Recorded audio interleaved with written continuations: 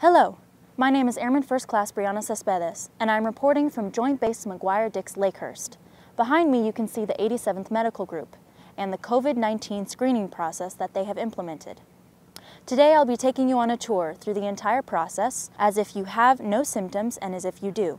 Please remember that you first need to call the COVID-19 hotline at 609-754-9050 if you have any reason to believe that you've been exposed to the COVID-19 virus and/or have questions. Please also remember that falsifying statements are punishable under the UCMJ. We need you to be honest in the screening process. Your actions affect everyone. The 87th Medical Group is working hard to take care of you, no matter where that care takes place. Let's get started.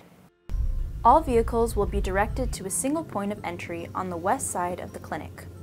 You will be asked a series of questions. Come into contact with anybody known to have COVID-19? No. All right, you're able to go through. There's a parking lot on the other side. If you have no symptoms, you will be directed to the east side of the clinic, where after being surveyed again, you will be allowed access into the facility. They've already screened you over there? They have, yes. And you read this and you understand?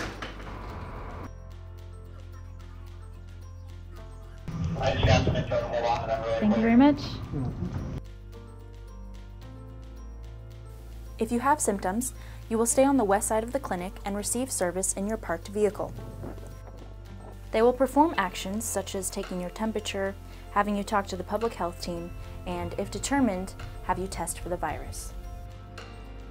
Hi, how are you? Hi, good. We appreciate your patience and understanding as the 87th Med Group implements these new, important measures. There will likely be some delays and inconveniences associated with the new process. After performing the test, they will provide guidelines and official orders on quarantine. They will direct you out of the parking lot, and you are required to go immediately home. Thank you so much. And that's the full process. Please make sure to follow the guidelines. Thank you for watching. Stay healthy.